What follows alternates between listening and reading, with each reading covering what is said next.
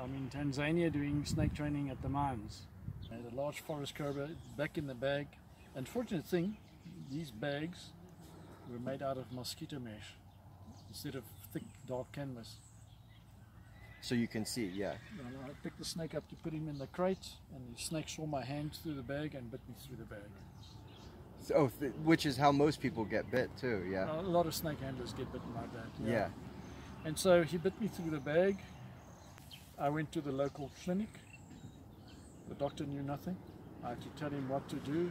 Knew nothing? No, he'd never seen a snake bite in his life. I asked him if he got anti-venom. His eyes was wide, he shook his head, he says there's nothing here. I go to the fridge, I open it, I scratch around and I find 10 ampules of Sanofi Pasteur, the French polyvalent for Africa's in his fridge. And he gets very excited with this and he wants to inject me, and I said, these are the 4 things we look for in a neurotoxic bite. If one of those 4 happen, I take antivenom not before. So he sits, I lie on the gurney, after half an hour I get very ill, I vomit. Are you vomiting? Yeah, yeah. And then I'm okay.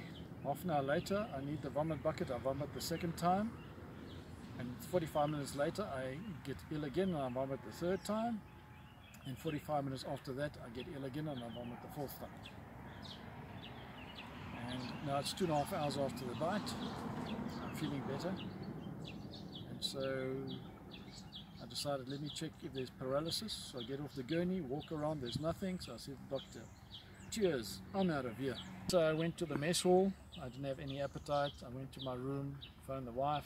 I sleep for 2 hours, then knock at the door, wakes me, it's the doctor, and he wants to just check on me that I'm okay. And I said, look, you don't have to worry, I'm not going to die.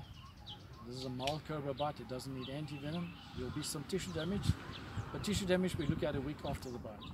Oh. They left, and then I couldn't sleep. Because of the pain, I was just awake the whole night. It was horrible pain. Yeah, it felt like you were holding your finger over a candle flame and you couldn't remove it. Non-stop. Yeah. Continuous. Yeah. That's the best way to describe the pain. And next morning the finger was dead. You could stick a needle in it and there's no feeling in it. And you knew it was going to have to come off. Well, I knew 15 minutes after the bite I was going to lose it. Oh, so before, when you were at the hospital, you know the finger was gone. Yeah, I knew that already. Yeah. Back in South Africa, 8 days after the bite, the finger was stinking. I went to a hand specialist and he gave me local anesthetic while I'm lying on the gurney, and we wait 20 minutes, and after 20 minutes he cut that part off and I can go home again. Yeah.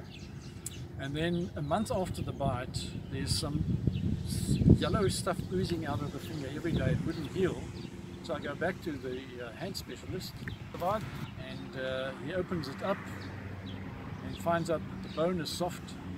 The bone? Yeah, and with his bone plier he went in until he had shortened the bone and got to fresh, clean bone, and then he sewed it closed, and so there we go, everything is okay.